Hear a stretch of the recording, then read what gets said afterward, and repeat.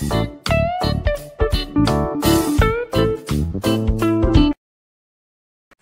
viewers, welcome to Pegasus Kitchen. நாம இன்னைக்கு சுவையான வீச் பரோட்டா எப்படி பண்றதுன்னு தாங்க பார்க்க போறோம். வீச் பரோட்டானா மாவு வீசின உடனே கல்லுல போட்டு தருவாங்க. அதை தான் நம்ம வீச் பரோட்டான்னு சொல்லுவோம். ஆனா நாம இன்னைக்கு கொஞ்சம் டிஃபரண்டா பண்ண போறோம். எப்படின்னா நம்ம மாவு வீசி சுருட்டி ஊற வச்சிட்டு மறுபடியும் எடுத்து வீசி கல்லுல போட்டு எடுக்க போறோம். மாவு வரகிறதுல இருந்து வீசி சுருட்டி ஊற வைக்கிறது வரைக்கும் நம்ம பரோட்டா ரெசிபியில் பார்த்த அதே ப்ரொசீஜர்ஸ் தான். அதனால இந்த வீடியோவில் நான் அந்த ப்ரொசீஜர்ஸ் எதுவுமே கொடுக்கல. அந்த ப்ரொசீஜர்ஸ் எதுவுமே பார்க்காதவங்க நம்ம பரோட்டா ரெசிபியை போய் பாருங்கள். பரோட்டா ரெசிபி எப்படி பண்ணுறதுன்ற வீடியோட லிங்க்கை நான் டிஸ்கிரிப்ஷன் பாக்ஸில் கொடுத்துருக்கேன், பார்த்துக்கோங்க. நாம் மாவு வீசி சுருட்டி வச்சதுக்கப்புறம் வீச் பரோட்டா எப்படி பண்ணுறது அப்படின்றத இந்த வீடியோவில் பார்க்கலாம் வாங்க.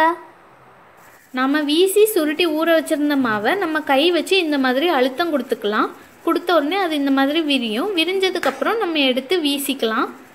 வீசுறது எப்படி அப்படிங்கிறதையும் ஸ்டெப் பை ஸ்டெப்பாக நம்ம பரோட்டா ரெசிபியில் கொடுத்துருக்கோம். அந்த மாதிரி வீசிக்கோங்க. இனி இந்த மாதிரி வீசின வாக்கிலேயே எடுத்து கல்லில் போட்டுக்கலாம். சாதா பரோட்டாவில் நம்ம வீசி சுருட்டி ஊற வச்சுருந்த மாவுக்கு கை வச்சு அழுத்தம் கொடுத்துட்டு உடனே எடுத்து கல்லில் போட்டுருவோம். ஆனால் இந்த வீச்சு பரோட்டாவுக்கு நம்ம கை வச்சு அழுத்தம் கொடுத்துட்டு திரும்பியும் வீசி கல்லில் போடுறோம். இதுதான் இந்த ரெண்டு பரோட்டாக்கும் உள்ள டிஃப்ரென்ஸ்.